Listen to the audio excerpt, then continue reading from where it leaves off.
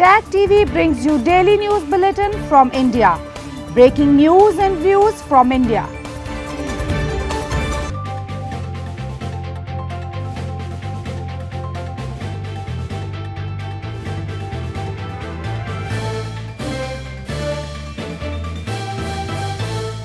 Good evening, welcome to South Asia Newsline. I'm Uzma Jaffrey. Here are the top stories we are tracking for you on Friday, the 2nd of October. Protests intensify in India after police peddles no-rape theory in Hathras gang rape case. Balochistan facing pandemic of impunity and abuse of rights, activist tells UN. And tourism reviving from COVID blow in India's hill station Kufri.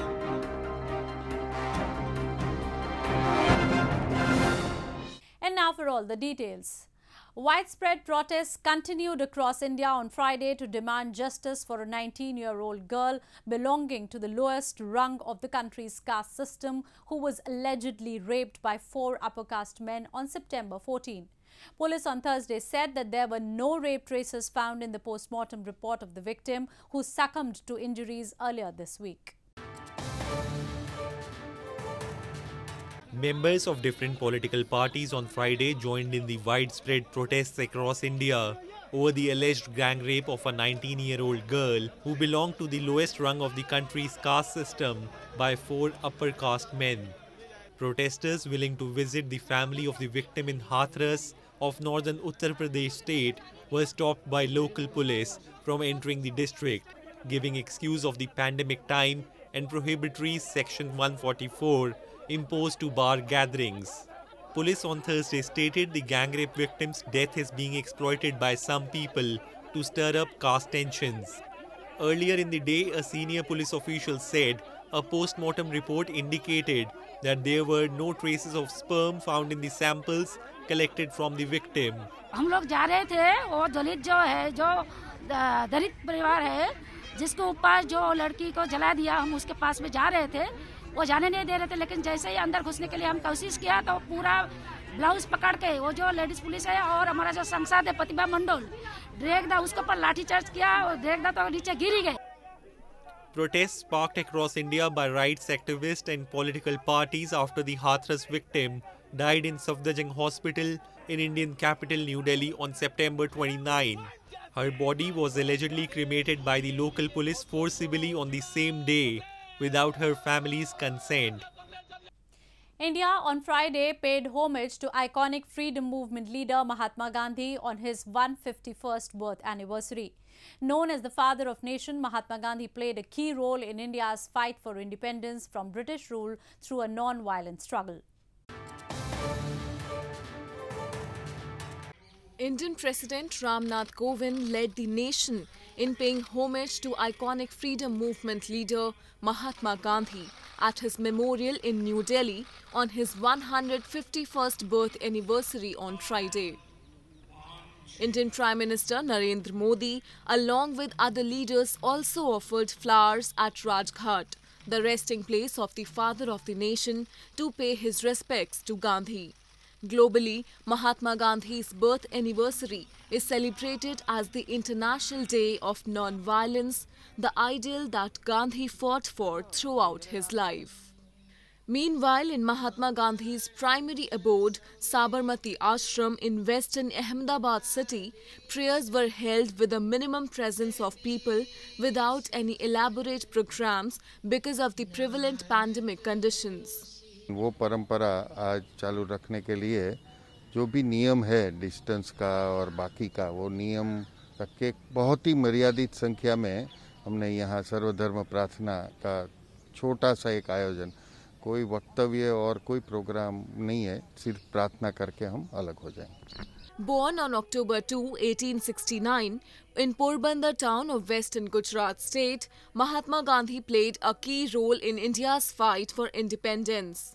He was assassinated on January 30, 1948, almost 5 months after he led India to freedom from British rule through a non-violent struggle in 1947.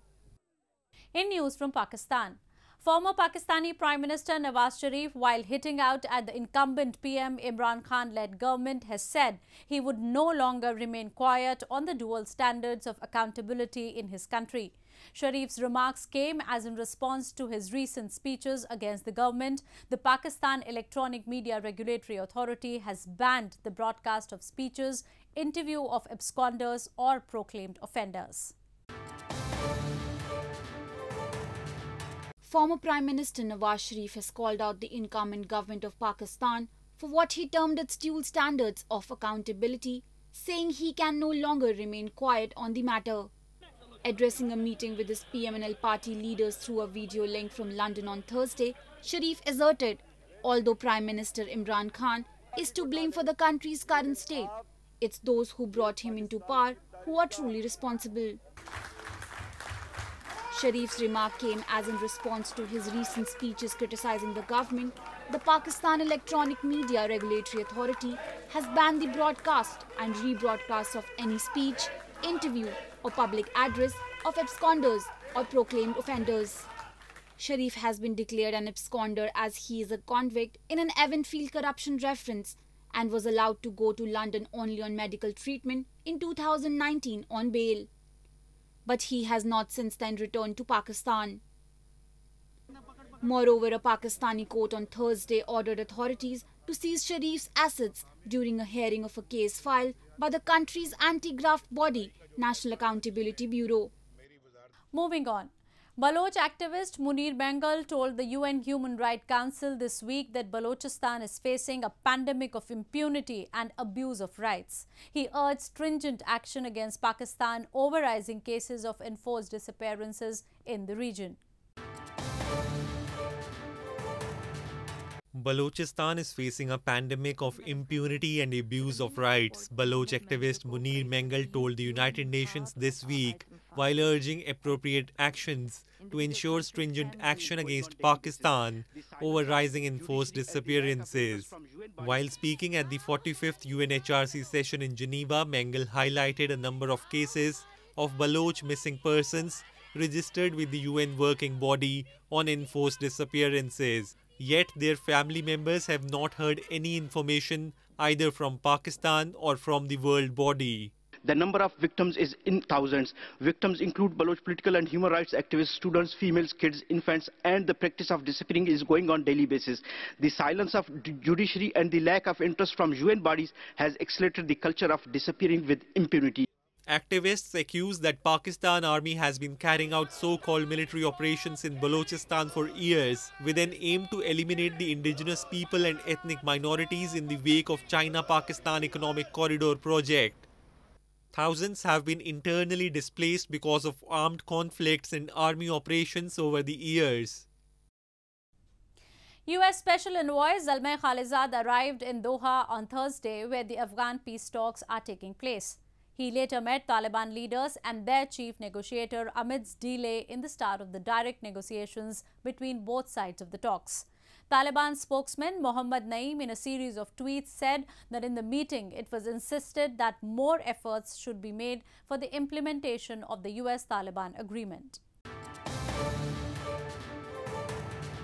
Amidst delay in the start of the direct negotiations between both sides of Afghan peace talks, Taliban spokesman Mohammad Naeem on Friday in a series of tweets said that U.S. Special Representative for Afghanistan Reconciliation Zalmay Khalilzad on Thursday met with Taliban leaders including Chief Negotiator Maulvi Abdul Hakim in Doha.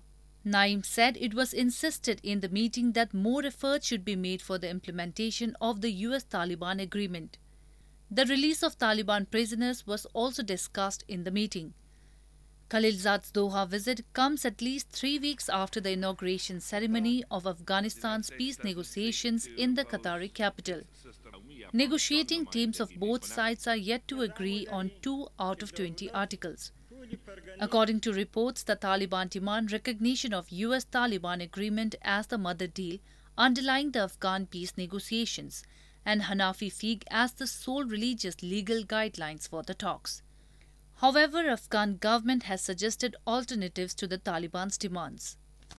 In news from Nepal, Nepal's coronavirus cases tally crossed the 80,000 mark on Friday as the Himalayan nation continues to record new infection cases at an alarming rate daily.